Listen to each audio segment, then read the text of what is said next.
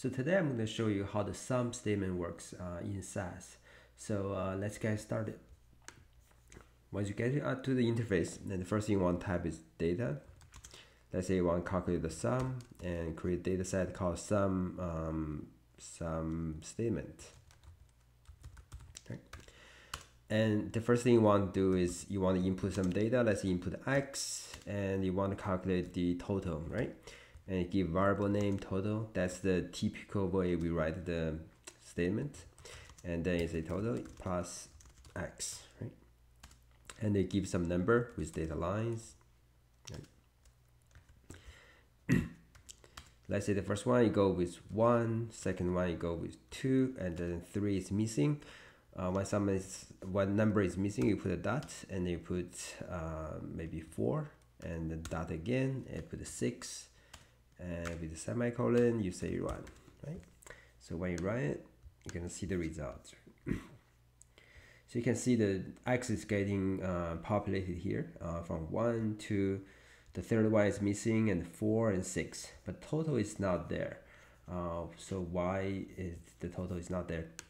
You can see from here that the total, so because it's not predefined, so its initial value is null, right? So in SAS, when you do a null plus x, actually it's equal to null.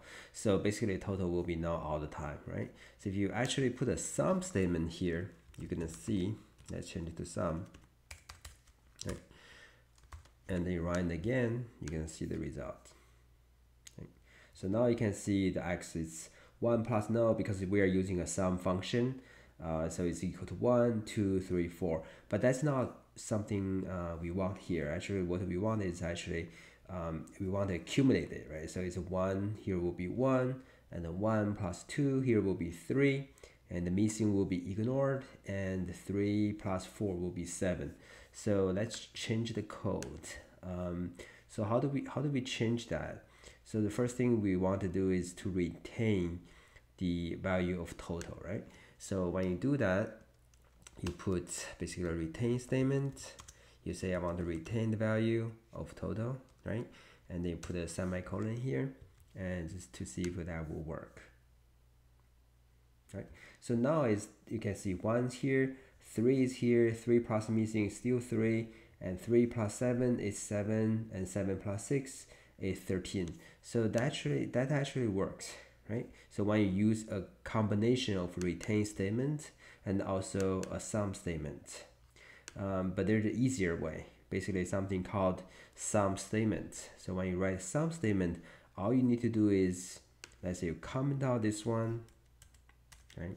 And then you comment out this part as well.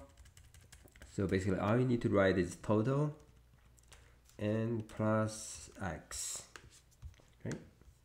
So that actually will solve everything. You see how simple the sum statement is?